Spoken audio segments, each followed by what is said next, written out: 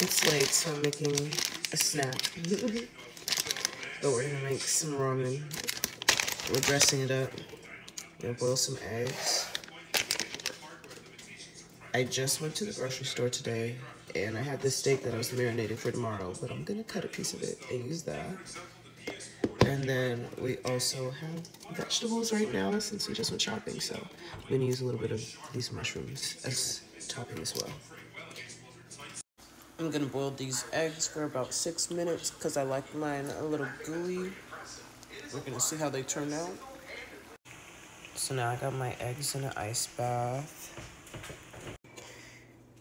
And now we're gonna warm up a pan. And I already seasoned this. And then we're gonna maybe add a little sesame oil and some other seasonings to this. So, to my shiitake mushrooms, I'm gonna be adding some sesame oil and some rotisserie chicken seasoning. Give it a little meaty taste. Ooh. I'm gonna add some olive oil to a pan. Ooh. Wow.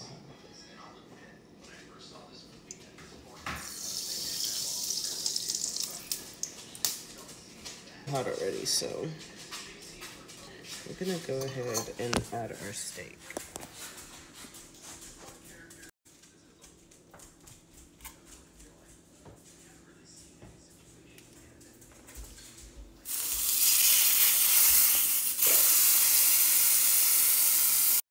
Okay, I'll let it cook a little, get a little overdone, but we're gonna try this piece and we're gonna butter baste our steak.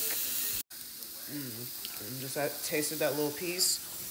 It's busting. No butter even added yet. Got my clean cutting board. I'm gonna add some butter in there.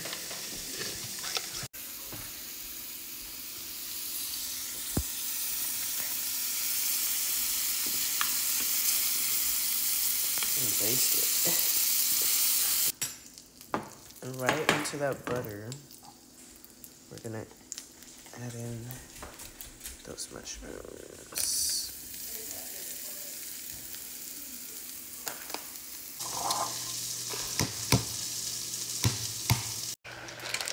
Boil your ramen as regular, how you would,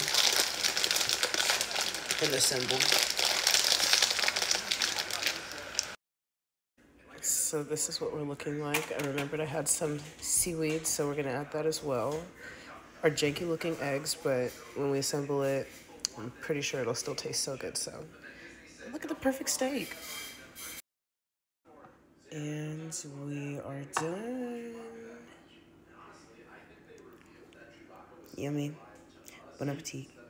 Was actually pretty good in this movie. He's one of the better characters. In fact, if I